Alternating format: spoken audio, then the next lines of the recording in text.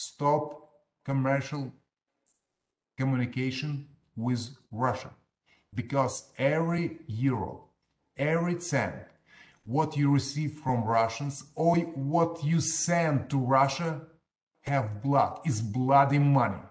In the blood of this money, it's Ukrainian blood, blood of Ukrainian people. The Russians receive the money and they not invest the money to economy. They not invest the money to the population, they invest the money to the army. Action, how you have been keeping the city alive. We receive horrible pictures, horrible images from Ukraine. Don't believe Russia. Stop business relationship, commercial relationship with Russian Federation. Sanction is war. And everyone in Russian Federation, every citizen, have to feel that and have to ask Putin's regime what's going on. We doesn't have another choice. We have to fight. We have to defend our home country.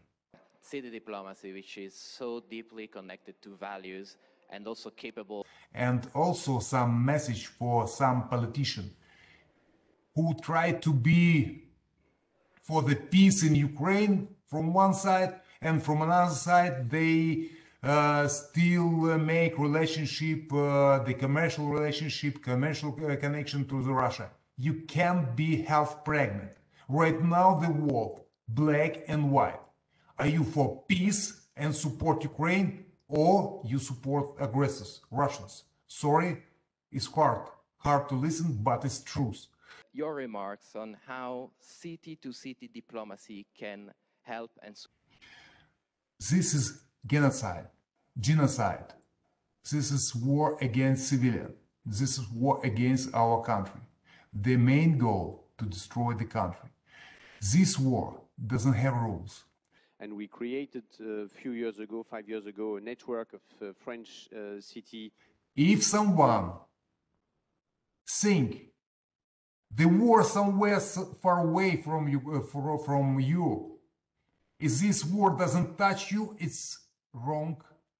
It's mistake. It's your mistake. This war can touch everyone in European continent. City and the citizens alive, of course.